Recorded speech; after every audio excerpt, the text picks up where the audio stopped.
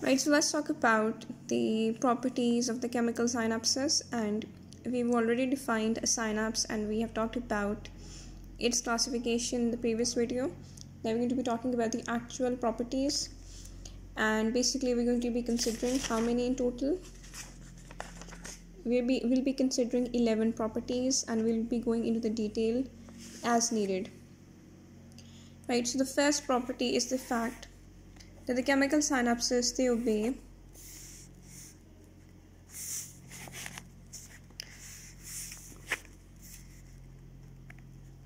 the chemical synapses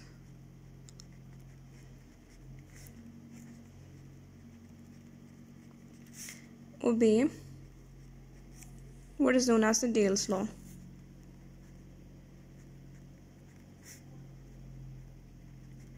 Right, so we do need to define what the Dale's law is and the implications of chemical synapses adhering to this. Right, so basically Dale's law states that for a given chemical synapse, meaning we're talking about a particular chemical synapse, only one type of neurotransmitter is released, and thus the synapse either has an excitatory or an inhibitory effect on the postsynaptic neuron. Right, because although in some places additional substances are also released in certain noradrenergic synapses where the chief transmitter is obviously norepinephrine, small quantities of dopamine have been seen. However, their role is not fully known, and they may be mere contaminants, or they may play a part in the control of synaptic function. Anyways, these were the words written in Mushtaq. I'll be summarizing in a way that is easy to reproduce. So the chemical synapses, they obey Dale's law, and according to Dale's law, at a given chemical synapse,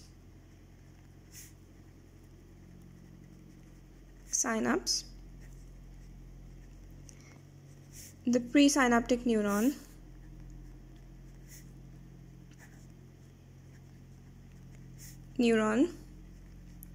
can only produce one type of neurotransmitter, one type and not produce one type of neurotransmitter. Right, and because a neurotransmitter is either inhibitory or excitatory and never both, so the presynaptic neuron basically has either an excitatory or an inhibitory effect on its postsynaptic neuron. So that is basically the total of what this is saying. Point number 1, point number 2, and voila, you have at least full marks secured for this part. Or now this is important. You don't have to write that never both part. That is generally concluded from this wording. So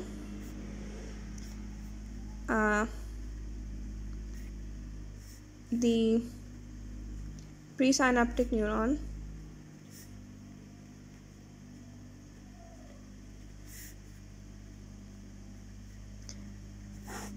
same wording is that having an excitatory or an inhibitory influence on the postsynaptic neuron with which it forms a synapse.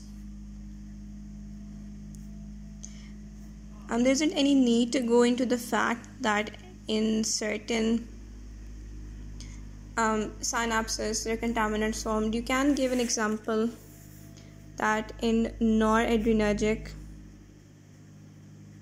synapses, the one type of neurotransmitter that is produced by the presynaptic neuron in which acts on the postsynaptic is norepinephrine. If you're feeling up to it, you may mention the fact that certain contaminants have been found. For example, even in noradrenergic synapses, small quantities of dopamine have been found to be released. but their role is uncertain. They may merely be contaminants, or they may have some role in the control of synaptic function. For now, we are nonetheless wiser. Anyways, let's talk about the next part, the next property. The next property is an irreducible synaptic delay.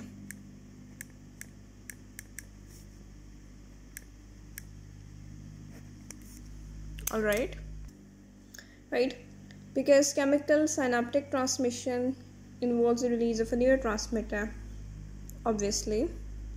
So it takes some time for said neurotransmitter to travel the distance of the synaptic cleft, right, and to finally reach there and then to bind with the receptors, and so you'll always have a delay. And this synaptic delay is basically the time it takes for the neurotransmitter to be released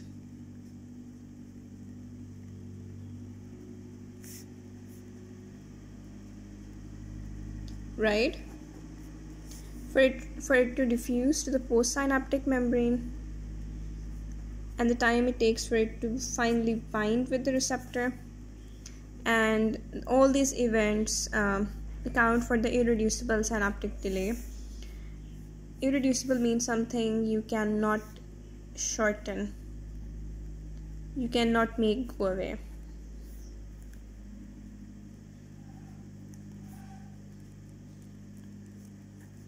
Right, and the value of this irreducible synaptic delay does have variation in different parts. Right, so for example, there is a irreducible synaptic delay of about 0.5 milliseconds that is found in the synapses found in the central nervous system.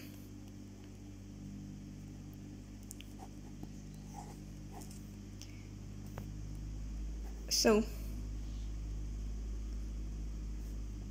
this shows that this is an approximation, and obviously now while it is irreducible, its value can be changed by certain external factors.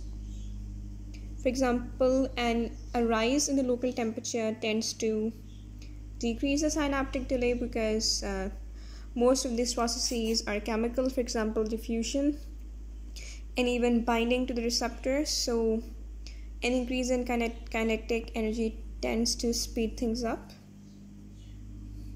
Now, and this is kind of also proof that synaptic transmission in most parts of the body is chemical, because if it were electrical, a rise in temperature would have had no effect in electrical activities of whatever. Right, so I'll basically review this because it's a very important concept.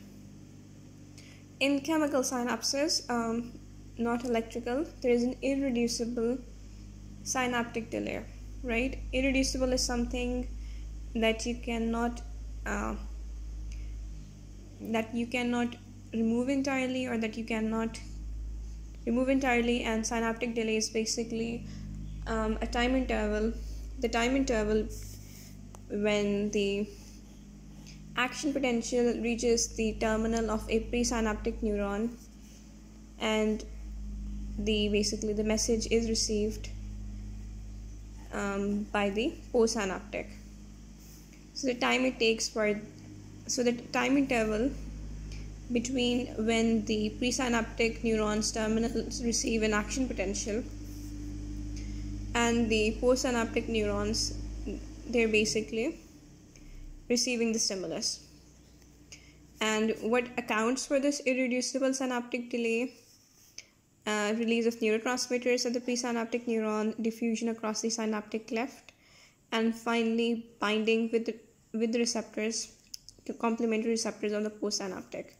This is what accounts for the irreducible synaptic delay. And because of the involvement of neurotransmitters, you cannot completely remove this. And there's different values depending on different places. For example, the irreducible synaptic delay in the synapses in the central nervous system, either the brain or the spinal cord, is about 0.5 milliseconds. So basically between the interneurons, right?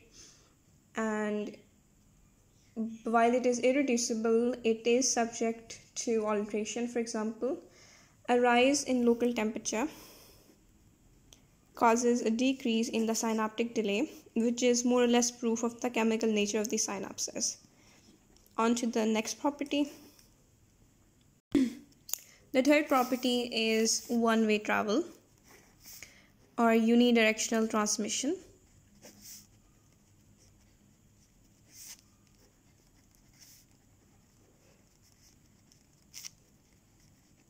Right? And this is again for the chemical synapses, and the synapse, in the synapse, the impulse will always travel from the presynaptic to the postsynaptic. And what is the reason for that? Because only the presynaptic neurons can produce the neurotransmitter, and only the postsynaptic neurons have the receptors on their postsynaptic membrane. So if you stimulate the postsynaptic neuron, it will have no effect on the presynaptic. But if you stimulate the presynaptic, you will have an effect on the postsynaptic. And impulse transmission in the opposite direction in the synaptic left is simply not possible, and this is one of the more important properties you will come across. Then we have convergence. Now, as I've mentioned, generally speaking, in synapses, we have two neurons in communication. So what do we mean by convergence? So when we consider a postsynaptic neuron, it is very rare that it receives synaptic connection from just one presynaptic neuron, meaning a one-to-one convergence is quite rare. It's very rare that we have a postsynaptic neuron and it is forming a synapse with just one presynaptic. Very rare indeed. So normally, usually, more commonly, the postsynaptic neuron, the one with the receptors on its membrane, right, it receives afferents. What do we mean by afferents? Afferents are something, in the case of neurons, generally something that is towards the CNS or towards something. So it receives, not necessarily CNS, but oftentimes, so it receives afferents from a large number of neurons, and the axons of those neurons, they basically converge on the former, right? In some cases, up to 200,000 synaptic knobs. For example, they've given in Mushtaq that in certain cases, 200,000 synaptic knobs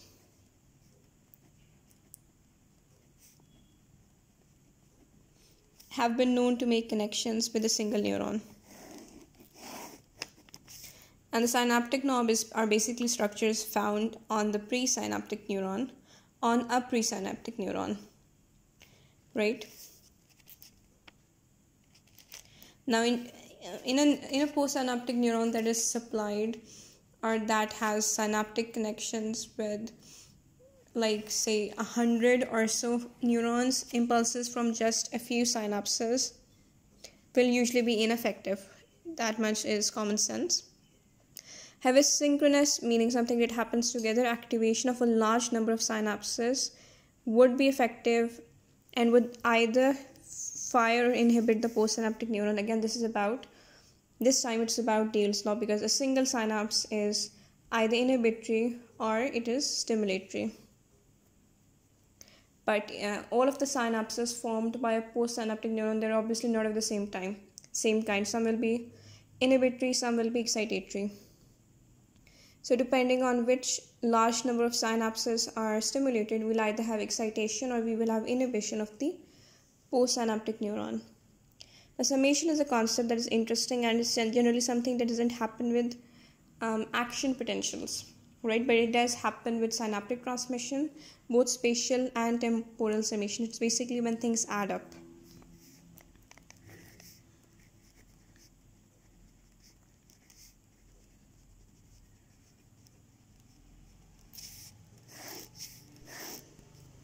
And I'll do this in next part video. This video is getting a bit too long.